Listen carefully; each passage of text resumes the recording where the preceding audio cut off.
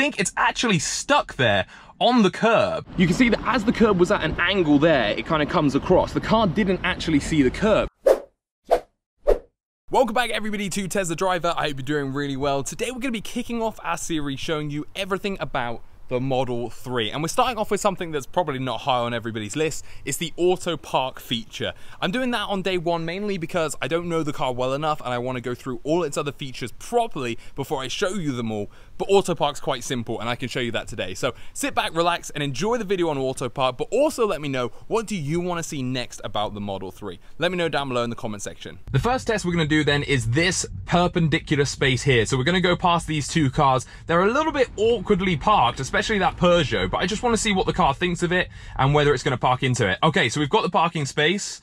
I'm going to click reverse and then I'm going to hit start and I'm going to let the Model 3 now do it all itself. I'm going to keep an eye out obviously so I can see what's going on, but we just want to see, is it faster than the Model X? Is it faster than the old hardware? How well does it do it? And how perfect does it get it? Okay, so it's done its first move there. It's moving out now to get itself straight. It's got loads of space around it as well. That's kind of why I picked this space, just because there is plenty of space around it. And then it's going to back up, hopefully nice and straight. Oh, looks like it's slightly overdone itself here. There we go. It's going back in. There we go. Now it's turning back.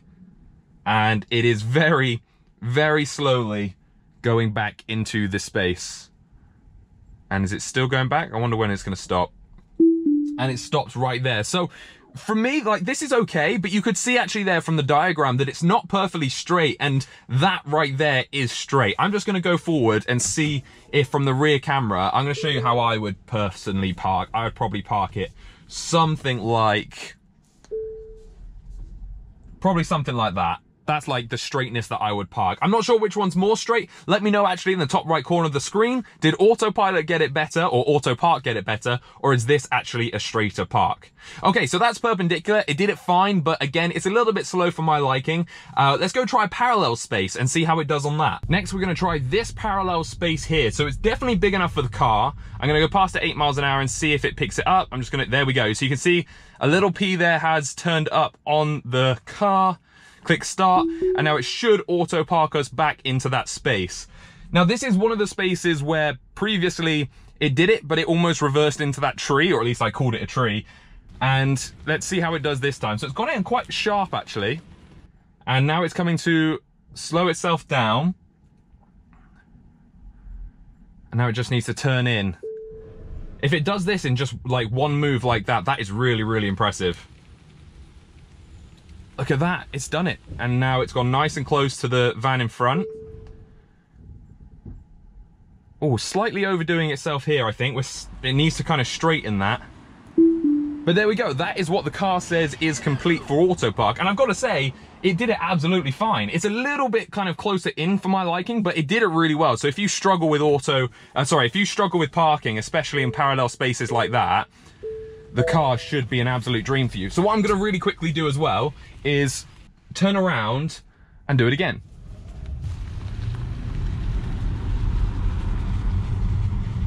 I just wanna make sure that both directions work for the car. So I'm gonna go past at 10 miles an hour here. I'm just gonna wait and see, I'm gonna slow down. There it is. So it's definitely picked up the parking. And you can actually go quite far away from it and it will still track it and still park it for you. So again, let's see if this one does it better this time. It's cutting in nicely there. It does it a little bit tighter than I would, if I'm being honest, but I think it's because I kind of like whip the car in, whereas this does more precision parking. There we go, gets really, really nice and close to the car behind to get itself in. And then tucks itself up very nicely. Now this is where I want the wheel to go completely straight and I just want it to reverse. But you see it does this little bit of overextension and it kind of tilts the car out a bit. But that is pretty straight actually. You know what? I'll give you that. That is pretty much perfect parking from the Tesla there in parallel. So it's done perpendicular, it's done parallel. Let's go find a little bit of some weird parking spaces to see how it copes, and maybe give it some pressure where there's other people around it or other cars around it, and see what it does. I've come into the center of town now, and as you can see, it is pretty busy, so there's quite a lot of people around. I'm just gonna see how it does parking into spaces here rather than somewhere that I've kind of pre-set up. So we're gonna go to the first space that it's seen, and we're gonna see how it does. Now this space actually doesn't have a car on one side. It only has a car on one side, and then the rest of it is a curb. So that's actually quite interesting. I've never thought about it trying to do this before and trying to tackle a curb rather than another car. So let's see how fast it does it, or whether it's going to slightly touch that curb. We've obviously got families and stuff all around us, so the car seems to be trying to, but I think it's actually stuck there on the curb and it's trying to go up it. So it's going to do a little bit of a shimmy here. I'm just making sure no one's around, so they're not going to like swing by us. And now we're going to try and back up here again and see how that works. So we saw initially when it touched the curb, it tried to go up it, and that stopped it from parking. Oh, this could be quite bad if that... Oh, there was a kid nearly got crushed there on the left. Is it going to go up the curb? It's gone up the curb. Okay, I've just felt that go up the curb. It's still going up the curb here, guys. It's still up the curb. Okay, I've got to show you what that has done. You can see that as the curb was at an angle there, it kind of comes across. The car didn't actually see the curb. So I think what it all saw was that car over there and that line with this line, and it thought it was a perfect perpendicular space. But as you can see, the curb itself has made the car just go up it here on the back, which isn't tragic, but to be honest, I would have thought it would have worked that better.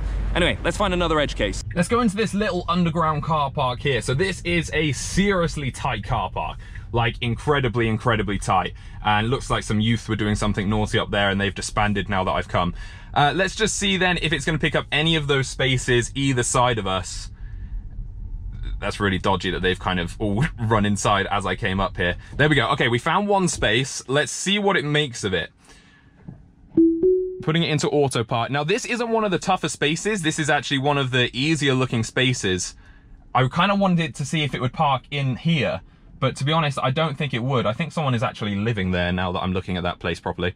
Yeah, it's quite tight. It's close to it, but as you can see, it's doing it. It's doing it okay. And just needs one little reshuffle by the looks of it to get into the space. Now we have got a car coming and waiting. So I don't know if maybe he squeezes past, it might change how the car reacts. I'm not 100% sure, but it is doing it a little bit slow. She waved back, she understands. But look at that, it's actually done it nicely, and it's done it pretty straight, actually. I'm pretty happy with that. Yeah, I'm pretty happy with that. That's pretty straight. Now what I want to do is try and park into one of these spaces here, because you can see how tight and how crazy that is. Is it going to? Doesn't look like it. It doesn't look like it wants to. No, it's not going to. Okay, so it didn't pick up any of those spaces, and I wonder if that's because there were no cars either side of those spaces, so it just didn't really bother to see them and pick them up. I've just come back to the golf club where I actually tried to do one of these angled parks before on the Tesla Model X, but as you'll remember, it failed drastically. You can see how wacky all the cars are going here on the screen, and I just want to see if it's going to pick absolutely anything up here. I don't think it is, to be totally honest, so I'm just going to cruise past these guys here. But you can see that the car is definitely not picking up any of these spaces, either to my left or to my right. So it's definitely not going to be able to park in one of these angled bays, which is a little bit of a shame. Let's see if there's any other bays then around here that we could give it a go at. Now obviously there's loads of spaces here, but none of them are going to work for the car because there's no cars either side to judge.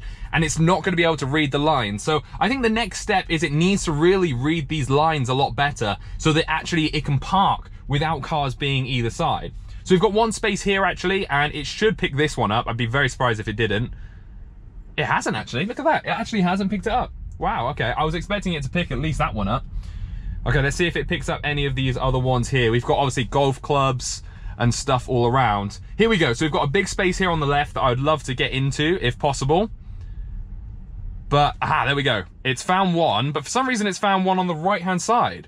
All right, let's give that one a go, shall we? And see where that space is. Now, this is actually quite interesting. It looks like this space is going to be next to a bush. So it's not using a car, but it's going to be using a bush to judge what space it can fit into. And let's see how well it does it. It should actually be able to just drive straight into this spot without having to go forward at all. And it looks like it's doing that, actually. Nope. Okay, no, it's not. It wants to do one little shuffle. And once it's done its shuffle, it's given itself a little bit more space and it should back into it. But I think it's this. It's the time between like each movement is just too great. It's too much time. And it does this so slowly. And you can see here, it's actually changing where it thinks the side is. That changes every now and then. So I think because it's a bush and because it's moving, it's parked. Definitely not straight, and not straight in the space either, but it has parked. And I think it's copied the car that side to us, actually. I've set this little test up here, so I wasn't able to find anywhere with a bike in a parking space, because obviously most bikes don't park in parking spaces.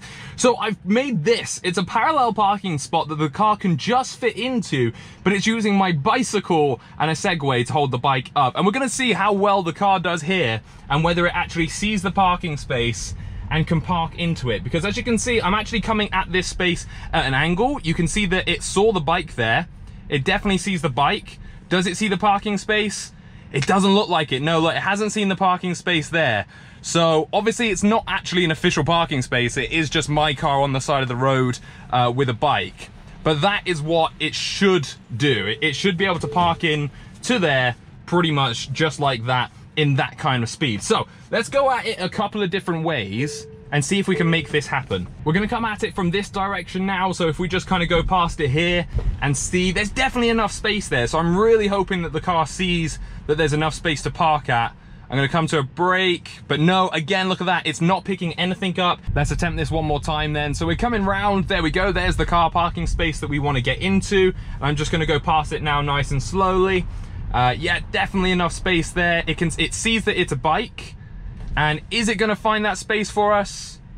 No, you can see there that it is definitely not finding that space. Let's see if it wants to park next to the Amarok in that space just there. I'm gonna presume that it won't, but I don't know. Oh, it picked it up. No way, it's actually picked it up. It picked up the space. Okay, let's see what it does here. Sadly, I haven't got an external camera for this space because I didn't honestly think it would do it. But look at that. It's actually found that space.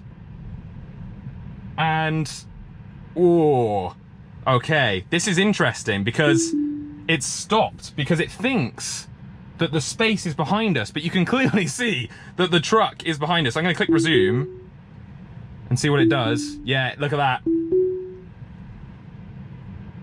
Cancelled. So it thought it could see the space, but as you can see there, it wasn't reading the correct space. One more time, pass the bikes and past my Model X. I kind of just slowly go past it. There's definitely enough space. It sees the bike. It definitely sees the bike. Is it gonna see that space? And you go back. No, look at that. It's just not interested in finding the space between the bike and the car. So I wonder is this because of the bike and the car, or is it because we're on an angle? I'm honestly not sure. I've just moved the car over to there and the bike is now behind the car. So we're gonna try and drive past it, slightly going up the driveway there to see if then it will pick up the space, because I'm hoping it will do. It should be a big enough space still to fit into. We're going past it here. You can see that it's really confused by the bike and where the bike's positioned. But again, it's just not finding that car parking space. I'm gonna pull up next to it and just make sure that actually it is definitely big enough of a space. Okay, you know what? I've actually misjudged the size of this car. It's not a big enough space. So what I'm gonna do is I'm gonna really quickly access my other car through the app, and I'm gonna quickly try and get into the space that it should create. So let's move that car forward. As you can see, my Model X is moving forward, giving us a little bit more space there, and that should be hopefully about enough space for a parking space. Okay, how many times did I say space then? Here we go, final time. Can it park next to bikes? Will it use the bikes to park, or is this what's causing all the problems? Is it gonna find the space? No, look at that, it's just not finding any space, and there's definitely enough there for it to fit into. So far what I can see is that It does not like to park next to bikes. And that's pretty much it, everybody. That is the auto park feature on the Model 3. Now, if I'm being totally honest, it felt the exact same as my Model X on the hardware 2.0, and I don't think the software really has been changed since hardware 3 has come out. So I'm expecting some really big improvements in version 10 of Autopark, kind of secretly hidden in there, because it's pretty basic at the moment and it needs upgrading. But it does work, and if you need it, which hopefully you won't, but if you do need it help parking your car, it is pretty good. Thank you all for watching. Don't forget to like the video, subscribe to the channel, turn on that notification bell, and let me know any other videos you want to see on the Tesla Model 3.